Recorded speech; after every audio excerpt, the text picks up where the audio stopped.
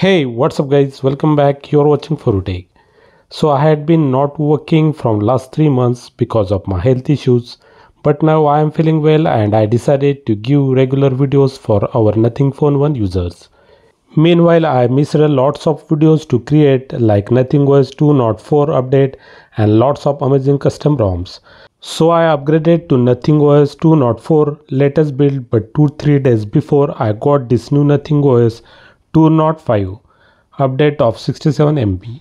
This one has a small changelog, but today we are not just going to review the changelog, but also I will show you what's amazing things I have felt about this update. So watch the video till the end. Now without further ado, let's get started. On a new adventure.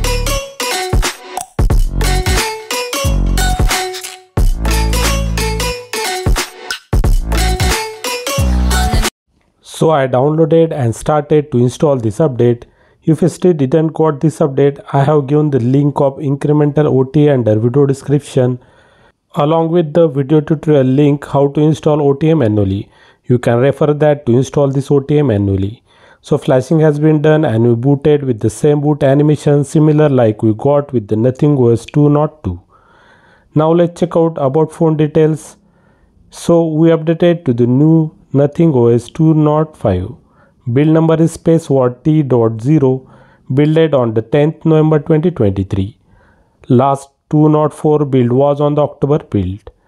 This one is a still Android 13 build. Nothing has already rolled out Android 14 beta 2.5 testing program. If you got selected for that, I will definitely release the review video for that video also. Security patch is updated to the latest November 2023. Last build was on the October security patches. Kernel version is also upgraded to 5.4.210.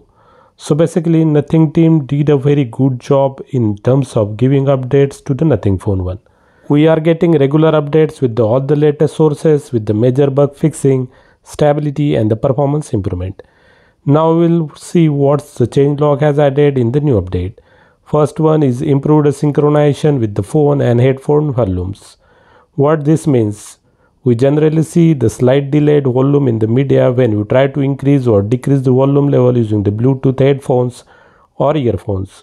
But now there will be no delayed volume will be there. All the effects will be seen immediately after using the Bluetooth sensors to reduce or increase the volumes. Next, if you are using the vowifi calling option, it will be available under the network and SIM setting. If you enable this toggle, we get the vowifi calling icon. Actually, it's already available in the previous updates, but it's now more optimized in the status bar like voLTE icon. I also found that the carrier aggregation icon also visible like voLTE 5G or the voNR 5G plus in the status bar. Except some changes they mentioned regarding the performance and stability improvement, which is a common thing were mentioned in all the updates. Some more changes I found that I had shown at the end of the video. You can use the video timeline to check them directly. Now we will not only check the performance but also we will test the RAM management of this update. So while running the Geekbench, I kept open 7 applications like Gmail, wallpaper and style application setting, Nothing ringtone creator application, Google Drive, Google Maps, Google Play Store, SNAS Safety Net applications. Next, I ran the intensive Geekbench CPU and the GPU performance testing at least for the 20 minutes and then kept the phone idle for the 1 hour. Here are the results of the CPU single and multi-core. They were 1019 and 2791 respectively, which are better one, nearly same as average results available in the database of the Geekbench. Then I ran the opengl and Hulkan graphics API test. Here we got the score of 2309 and 2572. I will tell you the reason behind the good opengl GPU results at the end of this video, so stay tuned. Later I opened all the applications that we kept running from last 1 hour along with the Geekbench. All the applications are there in memory, which is very good sign of RAM management. Another new thing I found under the glyph composer setting. Here I got some new glyph ringtone composer presets like Swedish House Mafia and Samfa. These presets have amazing glyph sound effects which you can use to create something unique that will separate you from the crowd of Nothing Phone 1 ringtones.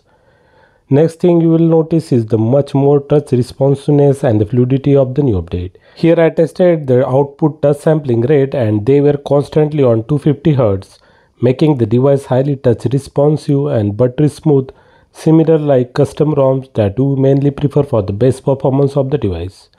Now let's reveal the secret why we got the best opengl graphics score. That we tested during the Geekbench test. I checked the GPU drivers for this update and it's upgraded to the best and the latest opengl 3.2 at the rate 530.47. Our channel has dedicated videos playlist of how to upgrade your device to the latest GPU drivers. You can refer them to upgrade your Nothing Phone 1 GPU drivers above the version we got with this update and achieve the best gaming performance of your device. Soon I will create the community post of full battery results of this new Nothing OS 2.0.5 update after using it for the 2 to 3 days of battery cycle. Next I will release the new upcoming beta 2.2.5 in-depth review also, so stay tuned to our channel.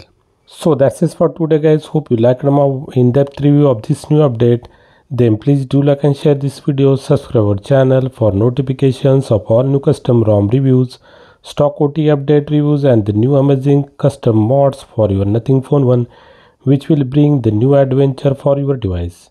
Thanks for watching, see you next time, take care, bye bye.